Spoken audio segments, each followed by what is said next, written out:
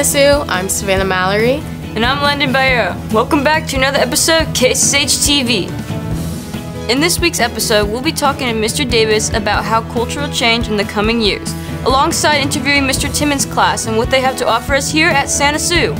Finally, we'll have some encouraging words from our teachers about AP testing. Now with Mr. Davis about cultural homogeneity. Let's maybe define culture to begin with. The simple definition is that it's the thing that people cherish or hold dear or care about. And that's kind of too broad of a definition, right?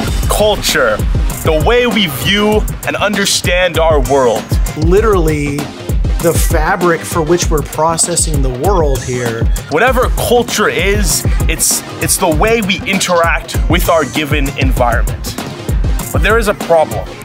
Culture is slowly becoming more and more unanimous.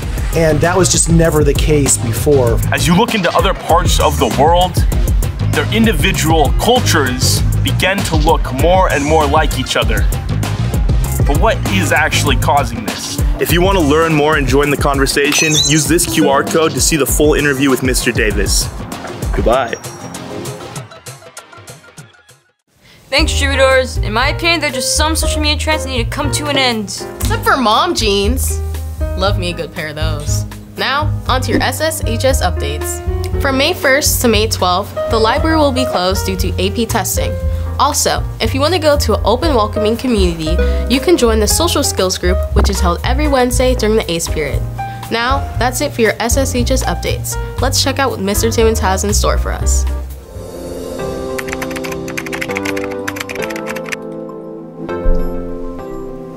Hi, I'm Mr. Timmons, the computer science teacher here at San Jose High School. I teach a variety of classes and courses here, and our students find various activities, whether we're doing hacking and cybersecurity, we're working with mathematics to create programs in AP computer science principles, creating games in exploring computer science, web design, that sort of thing. You'll find a variety of things across all of our courses. We learn a lot about how to keep a computer safe. So right now we're doing a lab that's about hardening an operating system where we have to access registry permissions and kind of just do other stuff to be able to harden an operating system. And the class itself is very easygoing. We have the majority of the work consists of labs and guided practices. There's not as much homework as I think other classes contain, and it's very interesting. So cybersecurity, not only is it a chance to work with friends and learn skills I don't have, but it's so important because, you know, as the future comes and as jobs develop, this kind of cybersecurity and this online world is only becoming more prevalent. So being experienced in that is really going to help because there's hundreds of thousands of jobs opening up in this field, and being able to navigate that kind of world is going to be incredibly useful. So in this class, we do a lot of labs like relating to cybersecurity. So we'll go on our computer and we'll have it's kind of like a computer inside of a computer, and we'll dissect different commands using Linux and stuff like that.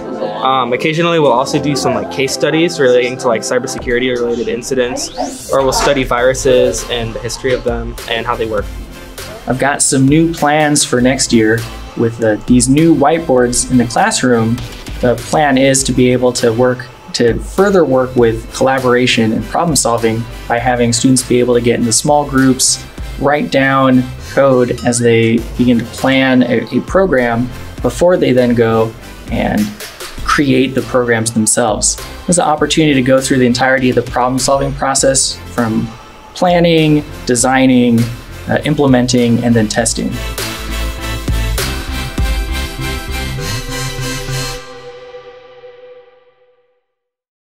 Wow, I wish I could take those classes next year, but sadly, I'll be graduating. That doesn't mean the rest of you troubadours can't.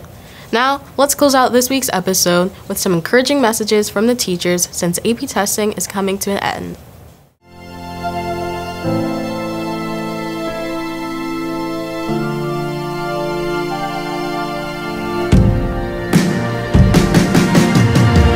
For the rest of the month, it might be a little stressful.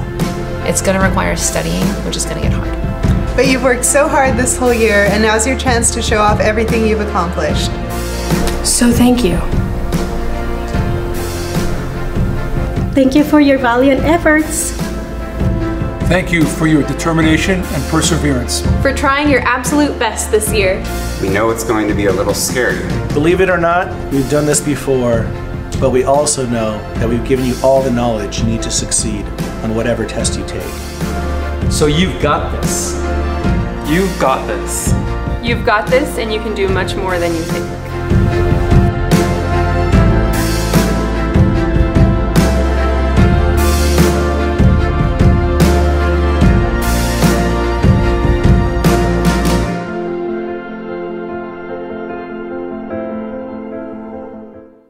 That's all for today, Santa Sue. Don't forget to like, comment, and subscribe if you enjoyed the video. And click the bell icon to be notified for any future videos. Also, follow us on our Instagram at KSSH.TV, where we post some of our favorite behind-the-scenes content of our previous episodes. In addition, scan the QR code if you have any suggestion for future segments. That's all for today, Santa Sue. We'll see you next time.